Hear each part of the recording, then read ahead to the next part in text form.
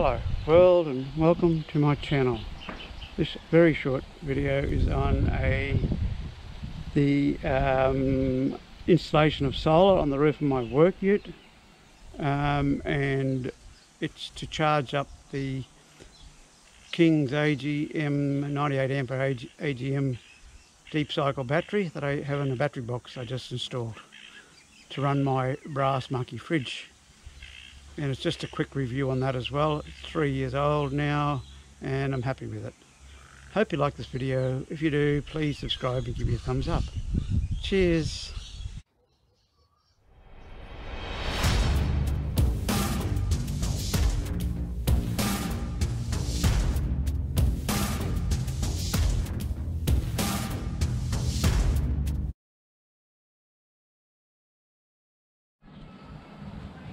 That's the size of it. That's a bag that came in. This is the half of the panel I disconnected.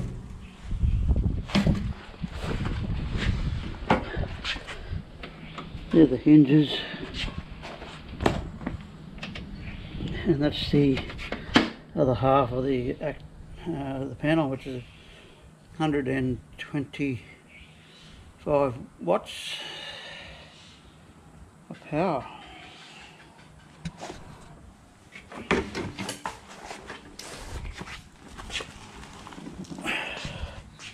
That's the panel there.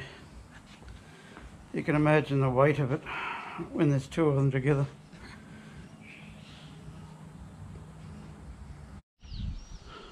This is a bit of a plug for my business I share with my son.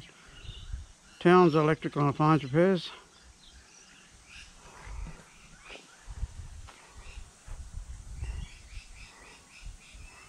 I specialise in the small jobs and electronics things like wash machines, fridges, most of the things that electricians hate. So yeah, I specialise in those, whereas the rest of our company, the other tradesmen and the apprentices, my son helps them, and we install split systems and TV, phone, internet, white goods, air conditioning, you name it, we do it. So yeah, this is the solar I put on the roof, just up there like that.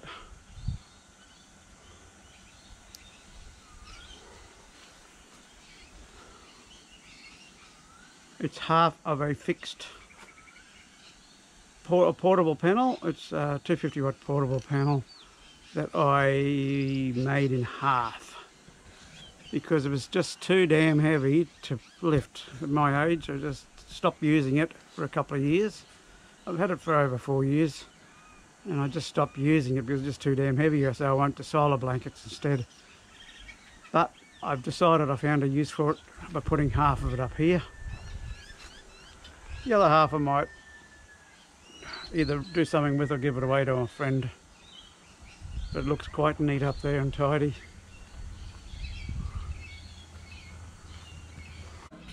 That's the solar controller. It's a waterproof one.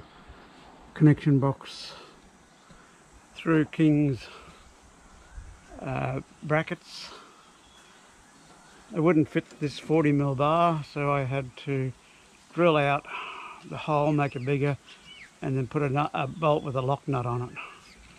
The other one I threaded through, won't move.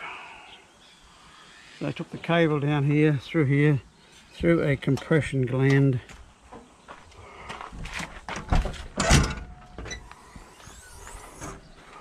And it's just sitting loosely in the floor of through here into the other terminal of the battery box.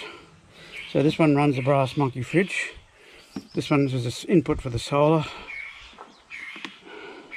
At the moment it's putting in 13.2 volts. I used it last week, charged a little bit in the middle of the day, and I only just finished putting the solar in late yesterday afternoon. So it'll be charging up every day.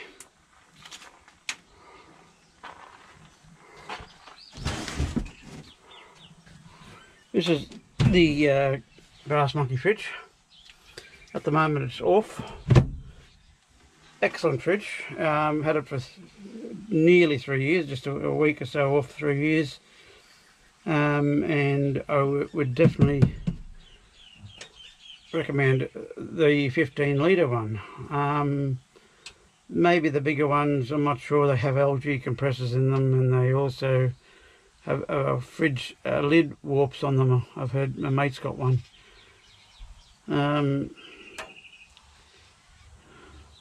Yeah, so, but I'm really happy with this battery box sitting right here. And it runs the brass monkey fridge really good during the day. Now I've got solar to charge it up, and I'm happy with it. So yeah, this brass monkey fridge, it's still working very, very good. It's been in several utilities, and I go take it camping and sits in the back of my ute, and it gets rained on and everything, and it works well on my other ute I go camping in.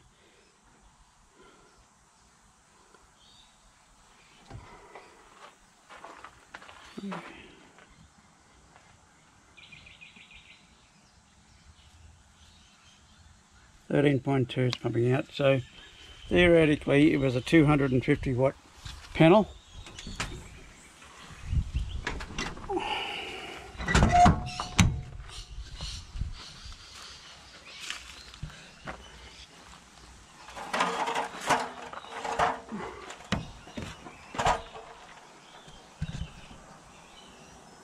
It's the specifications on it, probably upside down.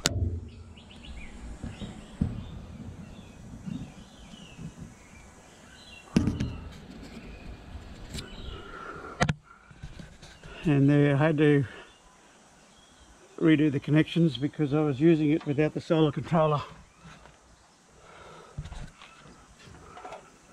I pumped it straight into the CTEX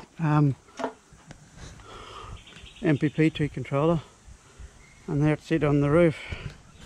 These are the King stainless steel brackets.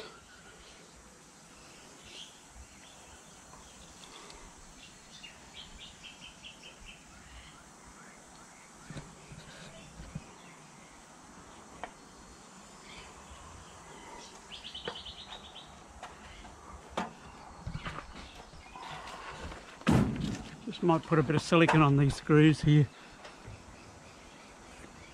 They might work loose, so a dab of silicone will lock them in place. And then I just got to cable tie this back to there. And this is a compression gland.